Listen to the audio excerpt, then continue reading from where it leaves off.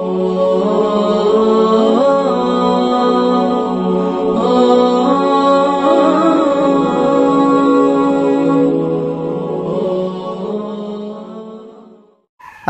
আলাইকুম ওয়া রাহমাতুল্লাহি ওয়া বারাকাতুহু। আলহামদুলিল্লাহি রাব্বিল আলামিন ওয়াল আকিবাতু লিল মুত্তাকিন ওয়াসসালাতু ওয়াসসালামু আলা রাসূলিহি মুহাম্মাদিন ওয়া আলিহি ওয়া আসহাবিহি আজমাইন। প্রিয় দিনী ভাই ও বোনেরা, সবাইকে স্বাগতম জানাচ্ছি অনলাইন মাদ্রাসায়।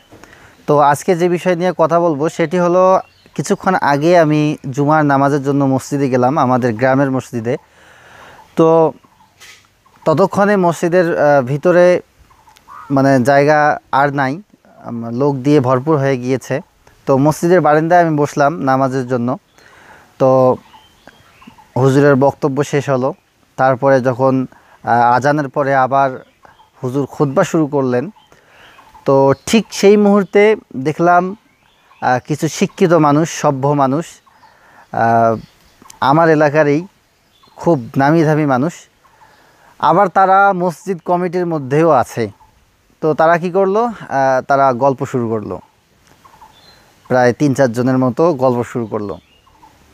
তো এদিকে খুতবা চলতেছে, এদিকে তাদের গল্প চলতেছে। তো এদিকে খুতবা চলতেই থাকলো, এদের গল্প চলতে লাগলো।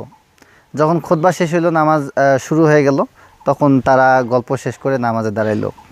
তো এই কথাটা বলার একটাই উদ্দেশ্য, সেটি হলো যে সবাইকে সতর্ক করা, কাউকে ছোট বা বড় করা নয়। তো কাউকে ছোট করতেছি না, তো এটা একটা এক্সাম্পল দিলাম। তো এরকম অনেক মানুষ আছে যারা খুতবার সময় কথা বললে কি হয় এটা না জানার কারণে তারা কথা বলে থাকে।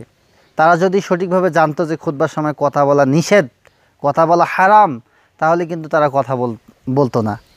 তারা জানে না বিধায় কথা বলছে। এখন আপনারা প্রশ্ন করতে পারেন যে আপনি তো ওখানে ছিলেন, তাহলে আপনি কেন নিষেধ করলেন না? আপনি নিষেধ করলে তো তারা আর গল্প করতো না। তো বন্ধুরা, যদি খুতবার সময় কেউ কথা বলে, ঠিক সেই মুহূর্তে তাকে কথা বলতে নিষেধ করাটাও হারাম। ওই সময় বলা যাবে না যে আপনারা কথা বলিয়েন না, আপনাদের কথা বলা যাবে না। হ্যাঁ, এই কথাটা বলাও হারাম, এটা কথাও বলা যাবে না।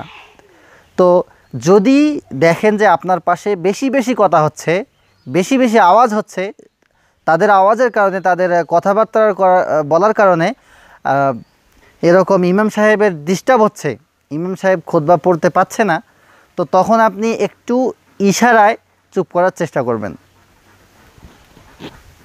এইভাবে কোনো কথাও বলা যাবে না যে আপনারা চুপ করেন, ইমাম সাহেবের খুতবা পড়তে সমস্যা হচ্ছে, এরকমটাও বলা যাবে না। তাহলে আপনি খুতবার জুম্মার ফজিলত পাবেন না, আপনার জুম্মা পরিপূর্ণ হবে না।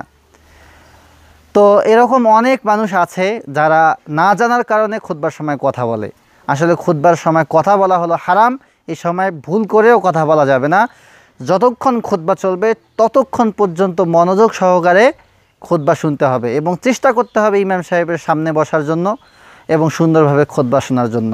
যদি আমরা এরকমভাবে আমল করতে পারি, খুতবার সময় যদি আমরা মনোযোগ সহকারে খুতবা শুনতে পারি, তাহলে আমরা পূর্ণাঙ্গ জুমার যে সওয়াব, পূর্ণাঙ্গ জুমার যে ফজিলত, এটা আমরা হাসিল করতে পারবো।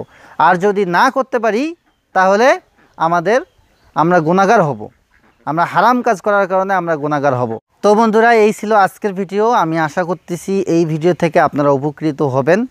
তো যদি আপনারা উপকৃত হয়েই থাকেন এবং ভিডিওটি যদি আপনাদের ভালো লেগে থাকে, তাহলে অবশ্যই ভিডিওটি আপনার বন্ধুদের সঙ্গে শেয়ার করুন। আর ভিডিওতে একটা লাইক দিতে ভুলবেন না। আর আপনার যদি কোনো প্রশ্ন থাকে অথবা কোনো মন্তব্য থাকে, তাহলে কমেন্ট করে জানাতে পারেন। আর নিয়মিত ইসলামিক ভিডিও পেতে ও ইসলামিক বিষয়ে জানতে আমাদের চ্যানেলটি সাবস্ক্রাইব করে পাশের বেল বাটনটি ক্লিক করে রাখবেন।